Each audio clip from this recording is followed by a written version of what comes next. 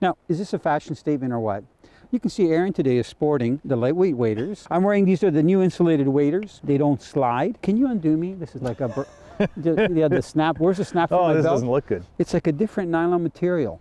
And it actually, it's like spandex almost. It's really important that you have the felt bottoms on the boots. I can wear these waders in the middle of the summer because they're breathable waders. Basically don't even feel like I have anything on except the pants underneath, of course. You know what, I didn't notice that. There's an actual hook and loop enclosure at the back that catches on. And it has a nice waterproof pocket right in the front and a little kangaroo, kangaroo pouch. But it's waterproof, it's great.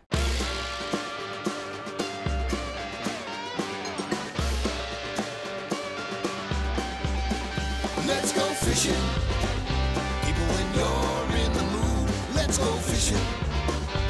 Well, it's just me and you. Head on down to the fishing hole. Grab your hat, get your pole. Let's go fishing when you're in the mood. Canadian Sport Fishing is brought to you by Rapala, premium fishing gear crafted from experience. Yamaha, Conquer Outdoors. Insect Defend Patch, deep-free protection from biting insects. Dickies, quality workwear since 1922.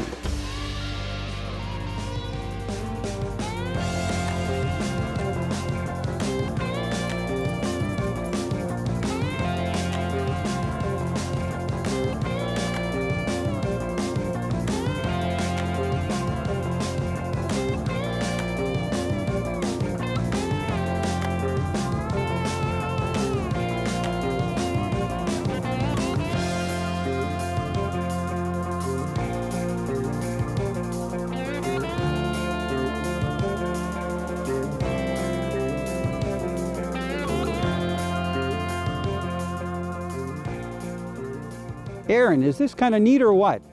This is amazing.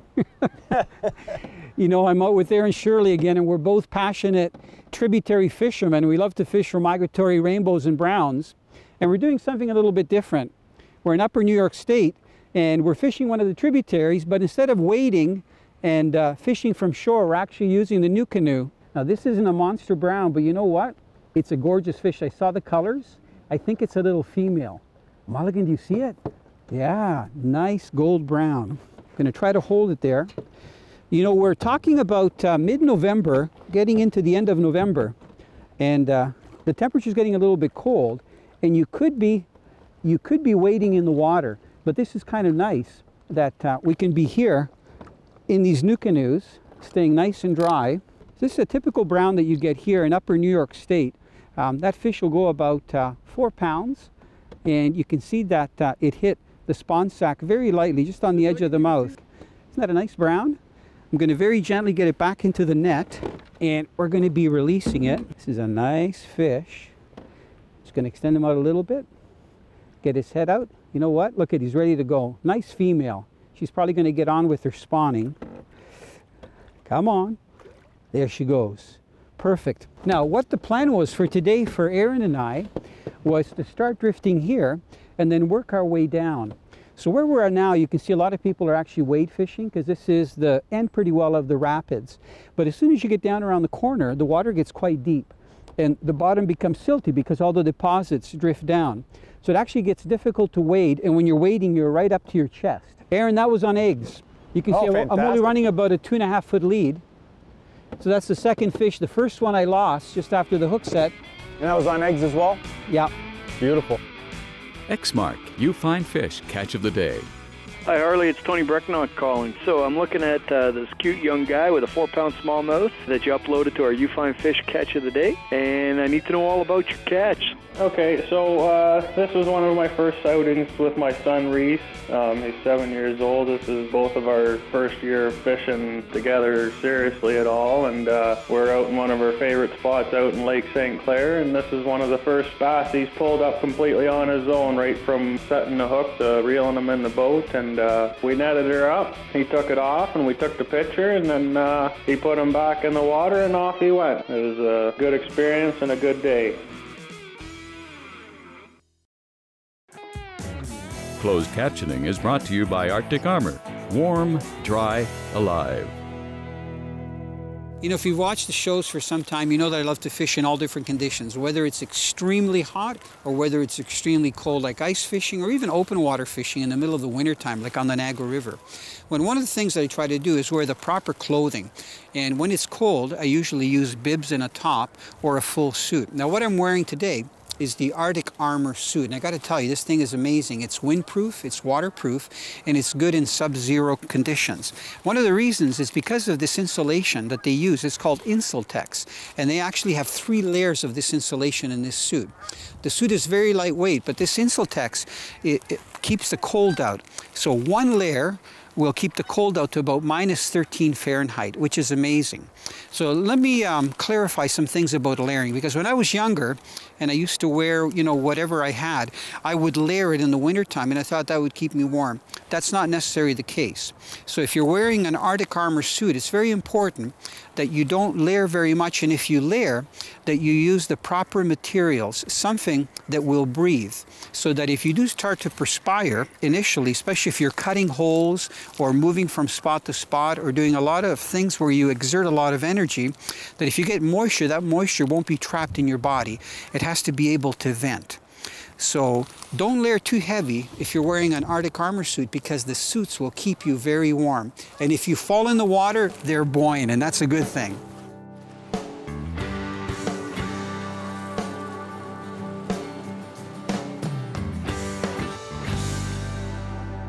You know, the one thing that both Aaron and I are doing, we're using Centerpin float outfits. So the reel that I'm using looks like a fly reel. This particular one is made by Rapala. It's a shift. It's called a setback because you can see that the reel seat is back a little bit. It's not right over the reel in the center. And this type of a reel is ideal when you're drift fishing with a float or float drifting. It's a nice brown again. You know, the one nice thing about the NuCanoes is that they're so stable, especially if you get the accessory of this leaning bar like I've got at the front here. It's very comfortable, but you know what? When you're drifting over and over again, you kind of want to sit down because the seats are so comfortable. We've got visibility of about 1 foot. So that's actually good when it comes to tributary fishing, because the fish don't spook as much. But you know, the way Aaron and I are fishing with the NuCanoes, we're not making any wake. It's really stealth fishing. See, this guy's not really ready to come in, but I'm going to try to get him in the net. All right, got him in there. Nice brown. So I'm just going to let some line out of the reel. One thing I really like about these shift reels is that they have a very strong clicker. So I just turned the clicker on because I don't want the line to just free spool out. He hit that spawn sack and I hooked him just in the roof of the mouth. So it's a very easy release. There, the hook is out, and I'll just very gently switch hands here. This is a really nice fish. Look at those gorgeous colors. You know, they call him a brown trout for a reason. You can see that nice kype on the lower jaw. So he's almost ready. Just want to make sure that he's nice and healthy, because these fish will come back year after year to spawn, and some of the browns can get upwards of 15, 20 pounds. Oh, he's ready. There he goes. Fisher girl! Catch the passion! Girls that want to make a statement in the ice hut get all flashy. Wow. Those are bright lights. And you know what? Usually in an ice hut, it's a little darker because it's got little windows and stuff. Exactly. It's a perfect entertainment feature as well, right? I can see that. And you know what? Again, it's a solid fiberglass blank. It's got the nice insert for the guides. And one thing I like about the guides, they're oversized, which is very important for ice fishing, because the larger the guide, the less chance that water's going to build up and that they're going to freeze, especially if they step outside and fish a little bit in the open air. And the bonus with all of the outfits from Fisher Girl, especially the ice fishing one, that they give a percentage of the sale to cancer research. That's why you have the pink ribbon on all their outfits.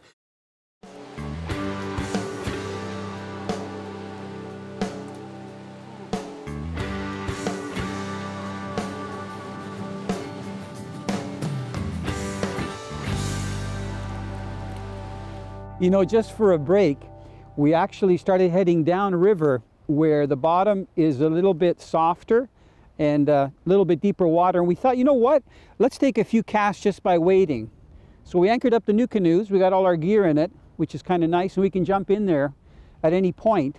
And we only fished here about maybe 10 minutes, and I've got another nice brown on. You can see how turbid that water is. Look at nice big yap. I think this is a male. So that water clarity isn't very good, but it's perfect for the type of steelhead fishing or tributary fishing that we're doing. It's funny, we're calling this steelhead fishing, but we're really getting brown trout, so it's kind of neat. Yeah. Well, that's the nice thing about a Lake Ontario tributary. Yeah. Look at you. He doesn't have a chance. Beautiful. Oh, good beautiful colors. Job. That's a nice brown. They're gorgeous. Let me put the reel on lock here so it doesn't... They're one of the most pretty fish on Lake Ontario. They are. You know, when you think of fly fishermen, you know, in the fable things about casting a fly and hooking a brown, I mean, to most people, a brown this size would be a trophy. It'd be a monster. We're spoiled. We're spoiled. We're very spoiled. Look at how beautiful that brown trout is. Gorgeous, just classic colors. You know, you could keep these fish. There are limits on them and stuff, but they're so beautiful. Look at, somebody else is going to catch it.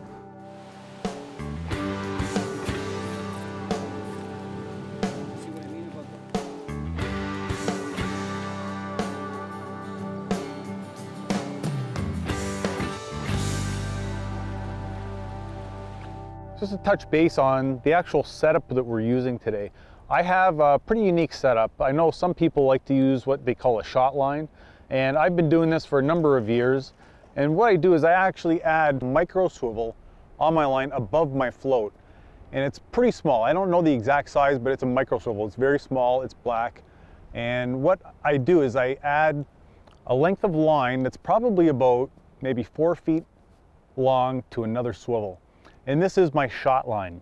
And a lot of people are starting to do this now. And this whole line comes all the way down to the float and all the shot. And the shot is all staggered beneath my float to another micro swivel. And from that micro swivel, I have a leader with no shot on it whatsoever, usually anywhere between about 18 inches, well, maybe even a foot to about 2 feet in length. And this is basically a shot line from here to here.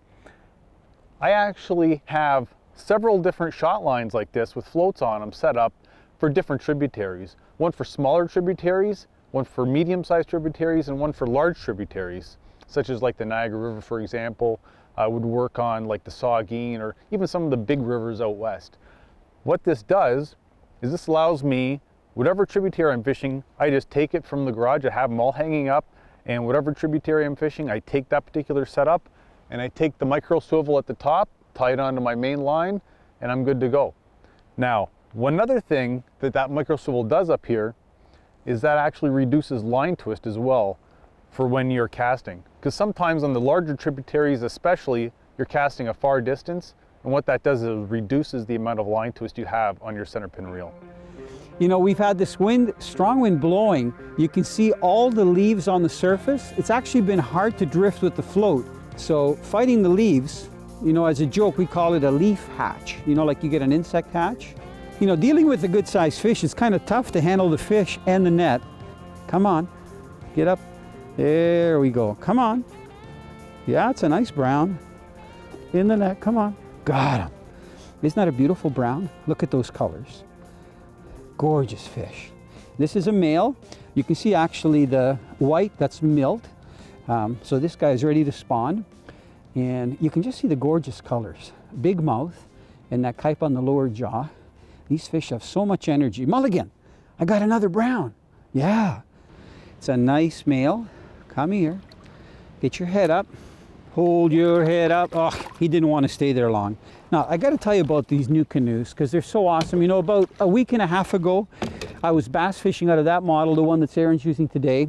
And this is the one that I've been fishing out of today. And they're both almost ideal as far as setup. But here's a few of the neat things, the accessories that come with these NuCanoes. Number one, you can have an anchor. And it's nice because they've got this hole at the back, the same hole where you put the wheels in, the wheel attachments. So they're very easy to move around. Putting them into the vehicle, out of the vehicle, pulling them along grass. I've had them down to dirt paths, asphalt. Then you can see what they've got here. They've got a little eye bolt system that goes right to this nice clamp that's here. That clamp, it's very simple. You just put the line in there and it locks it in there. So the things that I like, this by the way here, is actually a cup holder. See the cup shape here? I wish I had a hot coffee right now, but that keeps your pop or whatever you have in there. And what I really like is this railing system. See these rails? There's one here on this side, one on that side. Everything goes onto the rail systems. So this is the leaning bar, I like to call it, that's right here. When you don't want to use it or when we're transporting it, we just pull these clips out on both sides and the whole thing slides down. You can very easily take the seat off or even the leaning bar, by undoing these little nuts that are there. So everything is on these grooved railings. So you can see there's 2 rod holders. One rod holder's here and 1 rod holder's over there. It's just such a neat system to fish out of. A nice dry storage compartment. Here, I'll show you at the front. I don't have anything in it, but if you wanted to keep something dry like your camera, which I have out, there's a nice compartment in there, and it's pretty well watertight. You can see it's got the nice grommet. Everything closes with these nice bungees. So it's a really neat system, but the key thing about the system is that they're so stable. Even if I try to rock it, you know, from side to side, it's very difficult to do that. The other day I wanted to clean one of the NuCanoes out, and I put both my feet trying to put weight down to get one side in the water to get a little bit of water to come in, and I ended up getting a 5-gallon pail, filling it up with water, sloshing it, because just like today, you know, you get leaves in it and dirt and stuff. And then they've got these nice drain holes that are right here. Here's Mulligan's leash. But these nice drain holes, so it's self-draining. So if any water comes in, you just pop those out and the water goes out. So they're extremely stable. So earlier, both Aaron and I were standing up and casting, just like we were doing now, by wading in the water. But you know what? You get to the point that you get spoiled. You sit down in these seats, they're so comfortable because they're elevated. In most canoes or kayaks, whether they're sit-in kayaks or sit on top, you really are so close to the floor or on the floor that your knees get sore. But because you're up about 10 inches with this nice swivel seat with the backrest, it's literally like fishing out of a high-performance bass boat. It's no wonder they call this net a basket net. You can see that the hoop has been cut right out and then a flat section has been sewn in. So this is a classic catch and release basket net. Now, beside having a flat bottom, you can see that it's got pretty small mesh, but the mesh is plastic coated, which means that when it gets wet, when the fish is scraping against it, it won't get any of the slime off. Not like a mesh that's like, say, cotton or nylon that's abrasive on the outside of it. The other thing that a basket net does is when you land your fish, because it's got a flat bottom, the fish isn't curved. And when it's not curved, it tends not to flop around as much, which is ideal when you're trying to get the hooks out. So you can get the hooks out of it much quicker. And also, when you go to release it, because it doesn't have the hoop at the bottom of it, the fish isn't that far deep in the net. So it's very easy to release the fish. So if you're planning on practicing catch and release fishing, a catch and release basket net is ideal, especially for conservation.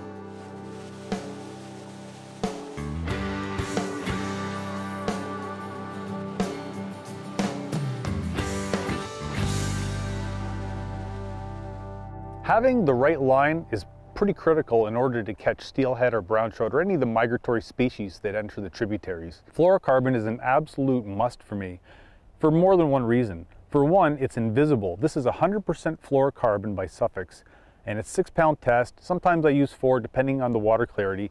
The dirtier the water, you can get away with a little heavier line, and the lighter line is basically for the gin clear water. Now this is 6-pound, and that's probably what I use most, and the properties don't float. So when I have a roe bag or a single egg, that line will actually fall down in the water a little better than a traditional monofilament. So it's pretty important to use a fluorocarbon in my opinion. The octopus hook we're using today, very sharp, it's laser sharp. Sometimes your float is such a far distance away, when you set the hook there's a lot of slack in the line, and it's important to have a very sharp hook.